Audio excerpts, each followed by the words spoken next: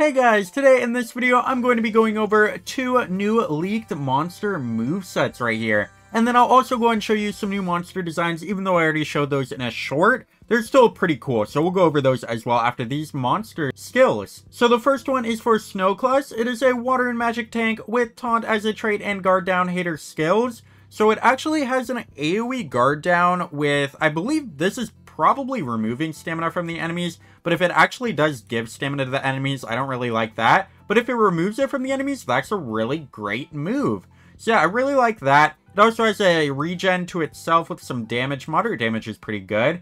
It does also have a guard down hater to all allies and maximum life increase to himself. So that can help you do a lot more damage to the enemies you put guard down on, which is really cool. So yeah, that's pretty neat. And then it also has a guard down to one enemy with insane magic damage, which is pretty cool. It has an AoE guard down, which is really good. Another AoE guard down with low magic damage, which is pretty decent. And it has a precision to all allies and heals itself by 50%, which is okay. So yeah, overall this monster is pretty decent. I mean, it's not like super amazing, but yeah, it's a pretty decent monster. I do like it quite a bit. And now let's go on and go over Shadowbolt. So he's a Thunder and Dark controller with light immunity as a trait and time stop skills. So he has an AoE shock with low thunder damage, that's fine. He has a single target moderate dark damage with time stop. He also has a very low thunder damage to all enemies with shock to all enemies and an extra turn. I actually do really like that move. He also does have a single target extra turn time stop, which is really good as well. I do really like those extra turn moves. Those are great. And then he also has a low thunder damage with electrified AoE, which is pretty good. I like that a lot. And then he has an electrified and shock to one enemy, which is also pretty good. And he actually also has an AoE mega time stop. That is great. So yeah, overall, really good moves on Shadowbolt. Shadowbolt is probably better than Snowclaws in my opinion. But yeah, they're both pretty decent monsters. But yeah, Shadowbolt is pretty great. I like that a lot. And then we have the Feral Era Season 3 checklist right here. It's pretty much all confirmed. These are the brand new monsters and where you're going to get them. It looks like Shadowbolt might be inside of the Golden Legends Pass. He's actually not confirmed though. And Snowclaws might be in the Tails Challenge, but he's not confirmed as well. So those could swap. They could go either way. But either way, they are going to cost either money or gems, because Tails Challenge monsters do cost gems. So yeah, they're either going to cost money in the Golden Legends Pass or gems. But they're both pretty decent. I don't know if they're really worth money though. But yeah, they're pretty decent monsters, I guess. But so you could spend money on them if you really wanted to. And yeah, we also have some new lab pod changes. So now you can rent pods for an hour at a time, which is kind of dumb. Golden Pass owners now have a permanent extra lab pod. And speed up tokens can be used to speed up ranking, extracting, and crafting. That's like the only good thing out of this. The other two are just lame. I don't like either of those. I don't like that at all, really. Honestly, that's just not very great. And then apparently you also will get an extra lab pod when you get the Golden Legends Pass. So that's okay, I guess, as well.